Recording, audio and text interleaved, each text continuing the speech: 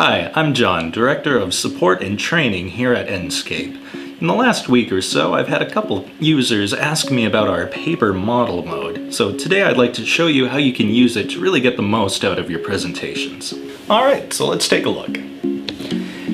Here we have our Revit project open in front of us. This one is available for free download from enscape3d.com. Now with one click of the Start button, Enscape instantly renders our project for us. As you can see, all the materials have been assigned and they're beautifully rendered in Enscape. However, you might find that depending on where you're at in the design process, you might not have all those materials assigned quite yet or want to reveal them. So in Enscape we have the Paper Model mode. Simply go to the Settings in the Enscape tab. And under Rendering, you'll find the box for Paper Model mode. Check it, and instantly, Enscape has transformed your rendering into this mode.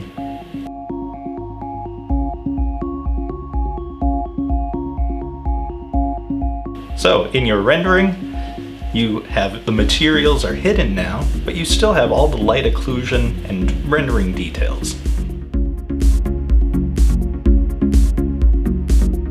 You can also adjust the line thickness in the Paper Model mode.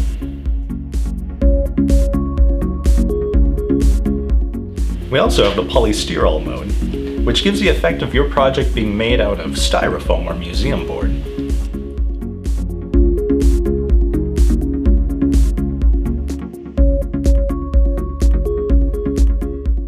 And using the slider, you can control the density of the materials that affects how the light is scattered in the project.